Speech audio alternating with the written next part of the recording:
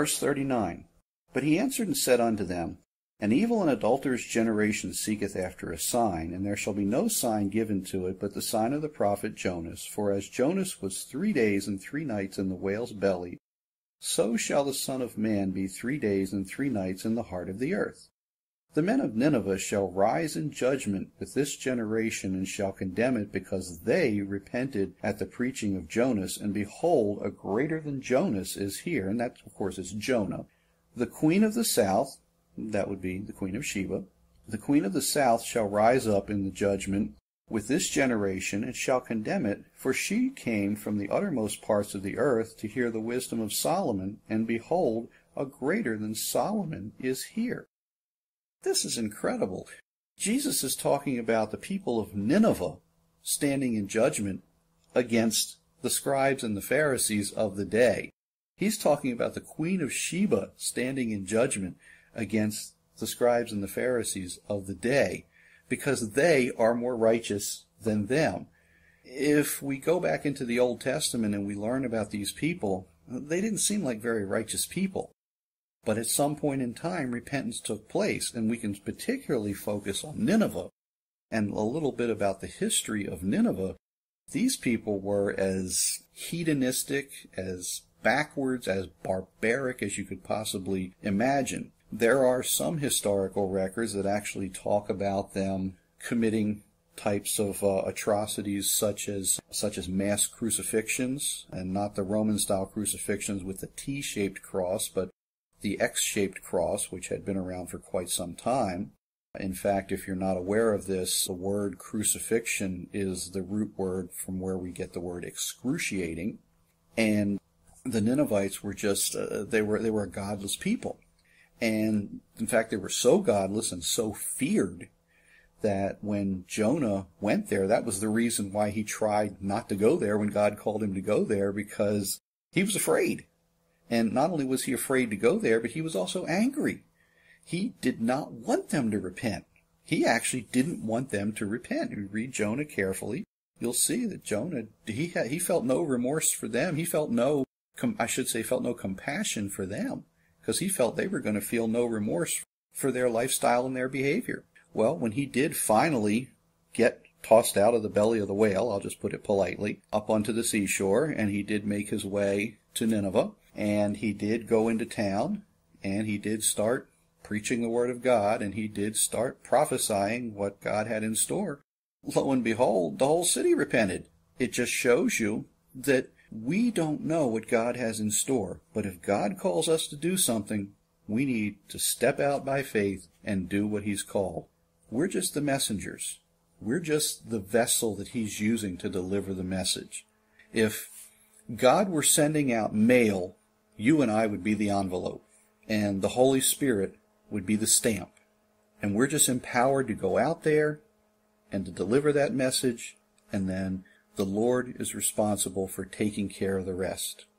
What an opportunity Jonas had to be blessed, and in the end he ended up being miserable anyway. Poor Jonah. Interesting fella, depressed fella, fella who still had trouble focusing his priorities, but a fellow nonetheless who was used of God to deliver a very powerful message. Yes, Nineveh did go back into their hedonistic ways. Yes, Nineveh did fall in the not-too-distant future after having repented, but it showed how mightily God can change the will of an entire people through one man. And then later on, Jesus himself would use Jonah as an illustration. Fascinating. It also kind of puts an end to the argument of, was Jonah really swallowed by a whale or by a great fish of some sort? The answer is yes, he was. Otherwise, Jesus would not have recognized him for who he was, being 3 days and 3 nights in the belly of the whale or the great fish. Verse 43. When the unclean spirit is gone out of a man, he walketh through dry places, seeking rest, and findeth none. Then he saith, I will return unto my house from whence I came out. And when he is come in, he findeth it empty, swept, and garnished. Then goeth he, and taketh with himself 7 other spirits more wicked than himself, and they enter in and dwell there. And the last state of that man is worse than the first. Even so it shall be also unto this wicked generation. Oh my, that seems like a little bit of a cryptic message, but as you look through it, what happens is a person here has an issue. The person sheds that one issue and everything's clean. Everything's straightened out, so to speak. What they decide to do now is they decide to make righteousness, they decide to make holiness in their own image. Some people say, we make God in our own image. Some people foolishly say that. What their focus is that we make our own righteousness. And of course that's foolish, because then, where's the foundation of morality? Where's the foundation of truth? Where's the foundation of right and wrong? You have none of that. If we look in Scripture, we find the foundation for all of those things. God gave us those things. Here we have a person who had a belief, got rid of that belief because it was wrong. Everything was cleaned out. Then they start manufacturing a new belief. And after a time, the manufacturing of the belief kind of takes on a life of its own. Today we would call that a movement. The Lord Jesus says when a person does this, they become far more wicked than they were the first time around. In other words, if they had just addressed the issue and turned to the Lord and allowed the Lord to do the cleansing and then followed the Lord, why then their lives would be in faith, in righteousness. Remember, Abraham believed God and it was counted unto him for righteousness. The just shall live by faith. This appears 4 times in Scripture. This is something that's very important.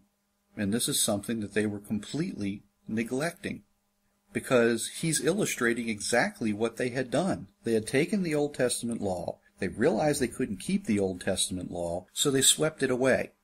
And then they came back and they rewrote it in such a way that they could keep it, but now it was 7 times worse, or we'll just say many times worse, and it had basically excluded God completely. And that's basically what Jesus is saying in this passage.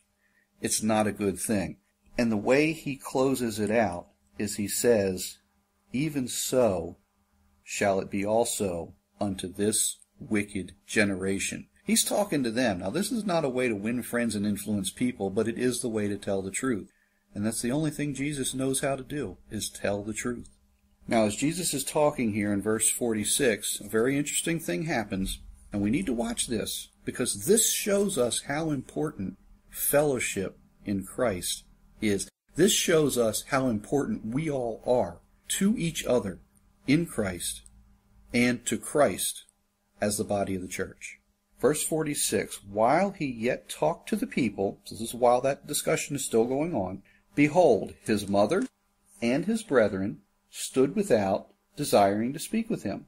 Then one said unto him, behold, thy mother and thy brethren stand without, desiring to speak with thee. But he answered and said unto him that told him, who is my mother, and who are my brethren? And he stretched forth his hand toward his disciples, and said, behold, my mother and my brethren. For whosoever shall do the will of my Father, which is in heaven, the same is my brother, and my sister, and my mother. As you're listening to this message in Matthew chapter 12, and as we close out this chapter, realize that when you do the will of the Father, when you accept Christ as Lord and Savior, when you agree to yield to Him, to follow Him, to take up your cross, to deny yourself daily, to follow Him faithfully, to learn of Him, to be more like Him, to love others in His name, and to share His gospel, that you are joint heirs with Him to all the riches in heaven, that this earth has nothing to offer you in comparison. You are my brother, you are my sister, you are my mother and my father. You are closer to me than anyone that would be close to me by blood. We are all a precious family in Christ Jesus. And that explains to us why loving God and loving our neighbor as ourselves is indeed the greatest of all commandments, and why these commandments are the anchor upon which all of the law and all of the prophets were once placed.